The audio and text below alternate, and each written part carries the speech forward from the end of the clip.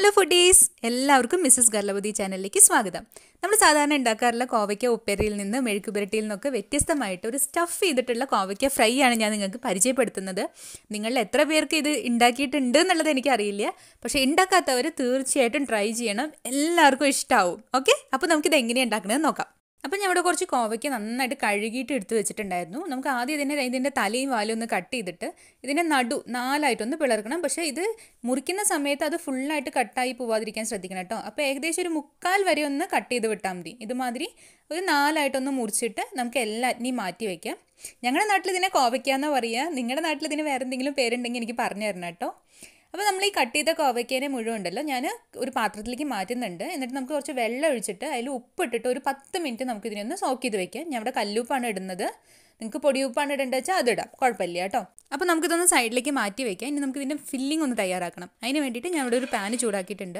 അതിലേക്ക് ഒരു 1/4 കപ്പ് പച്ച നിലക്കടല ഇട്ടിട്ടുണ്ട്. എൻ്റെ ഫ്രൈ ചെയ്തിട്ടുള്ള കടല ഇല്ല, അതുകൊണ്ടാണ് ഞാൻ ഫ്രൈ ചെയ്തെടുക്കുന്നത്.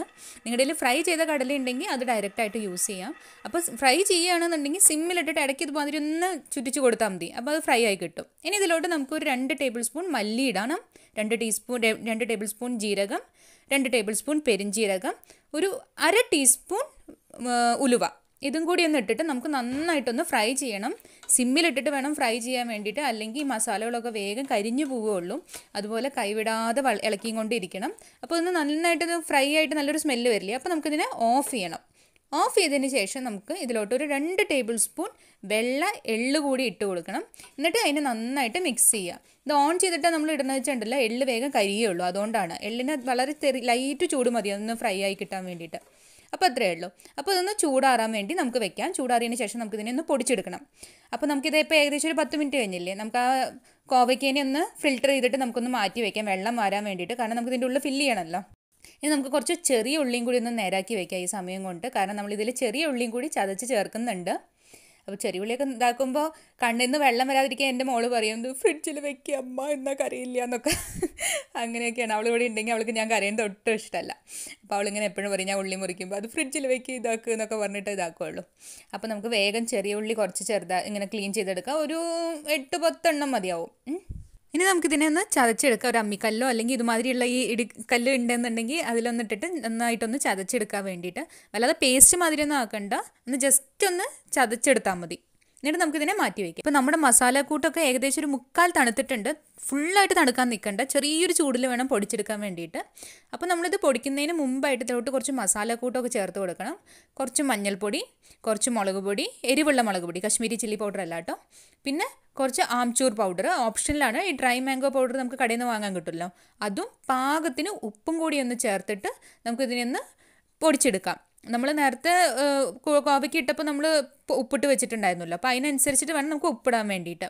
ഇനി നമുക്കിതിനെ ഒരു പാത്രത്തിലേക്ക്, ഇത് കണ്ടോ നമ്മുടെ പൊടി റെഡിയാണ്. നമുക്കിതിനെ ഒരു പാത്രത്തിലോട്ട് മാറ്റാം. ഇനി നമ്മൾ എടുത്ത് വെച്ചിരിക്കുന്ന കോവയ്ക്ക ഉണ്ടല്ലോ, നമ്മൾ ആ ഉപ്പ് സോക്ക് ചെയ്ത് വെച്ചിരിക്കുന്ന കോവയ്ക്കയിലോട്ട് നമുക്കിതിനെ സൂക്ഷിച്ചിട്ടൊന്ന് ഫില്ല് ചെയ്യാം. അപ്പോൾ അതിനൊന്ന് പിളർന്നിട്ട് നമുക്ക് അതിൻ്റെ ഉള്ളിലോട്ട് ഫില്ല് ചെയ്ത് കൊടുക്കാൻ തുടങ്ങാം. ഫില്ല് ചെയ്യുന്ന സമയത്ത് ഈ കോവയ്ക്ക് പൊട്ടിപ്പോകാതെ നോക്കണം കേട്ടോ. ഇത് നന്നായിട്ട് ഫില്ലിങ് നിറച്ചിട്ട് നന്നായിട്ടൊന്ന് പ്രസ് ചെയ്ത് വെക്കാം നമുക്ക്. അപ്പോൾ നമുക്ക് ഇതേ രീതിയിൽ നമുക്ക് എല്ലാ കോവയ്ക്കിലേക്കും ഈ ഫില്ലിങ് നിറയ്ക്കാം. അപ്പോൾ ഇതൊന്ന് ഞാനൊരു 8x സ്പീഡിൽ ഞാൻ ഇട്ടിട്ടുണ്ട്. അപ്പോൾ വേഗം ഫില്ലായി കിട്ടി. ഇനി നമുക്കിതൊരു പാൻ ചൂടാക്കിയിട്ട് കുറച്ച് എണ്ണ ഒഴിക്കുക. കുറച്ചൊരു അധികം എണ്ണ ഒഴിച്ചുകൂടെ. നമ്മളിത് ഫ്രൈ ചെയ്തെടുക്കല്ലേ പോകണം, ഒരു ഷാലോ ഫ്രൈ ടൈപ്പ്, നമ്മൾ മീനൊക്കെ വറക്കണ മാതിരി. അത് വന്നിട്ട് നമുക്ക് ഈ കോവയ്ക്കൊക്കെ ആ പാനിലോട്ട് വെക്കാം.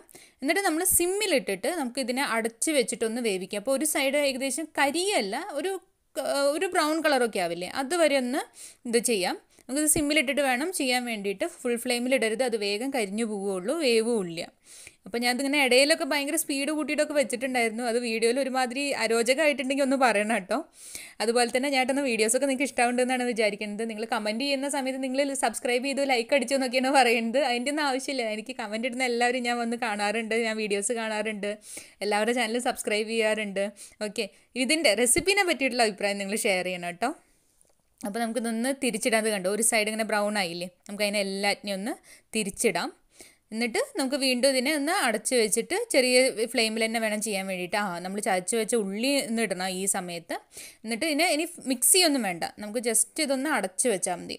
എന്നിട്ട് നമുക്ക് വെയിറ്റ് ചെയ്യാം. ഒരു 10 മിനിറ്റും കൂടി ഒന്ന് 10-12 മിനിറ്റും കൂടി ഒന്ന് എടുക്കും, മറ്റേ സൈഡും കൂടി ഒന്ന് ഫ്രൈ ചെയ്തിട്ട് വരാൻ വേണ്ടിയിട്ട്. ഒരു 10 മിനിറ്റ് കഴിഞ്ഞ് ഒന്ന് തുറന്നിട്ട് ഒന്ന് ഇളക്കി കൊടുക്കുക. ഞാൻ ഇവിടെ കയ്യിലൊന്നും ഉപയോഗിക്കില്ല, ഞാൻ ജസ്റ്റ് ഒന്ന് ടോസ്റ്റ് ചെയ്ത് കൊടുക്കുകയാണ് ചെയ്യുന്നത്. ഇത് കണ്ടോ, നന്നായിട്ട് ഫ്രൈ ആയിട്ടുണ്ട്. ഇങ്ങനെ കളർ കണ്ടിട്ട് പേടിക്കേണ്ടത് കരിഞ്ഞതൊന്നും അല്ല കേട്ടോ, നല്ലൊരു ബ്രൗൺ കളർ വന്നതാണ്. സിമ്മിലിട്ട് വേവിക്കുമ്പോൾ ഇത് കരിയൊന്നുമില്ല, പക്ഷേ ചെറിയൊരു നല്ലൊരു ടേസ്റ്റാണ് ഇതിന്. അപ്പോൾ നമ്മുടെ കോവയ്ക്ക ഉപ്പേരി റെഡിയാണ്. എല്ലാവരും ട്രൈ ചെയ്യണം.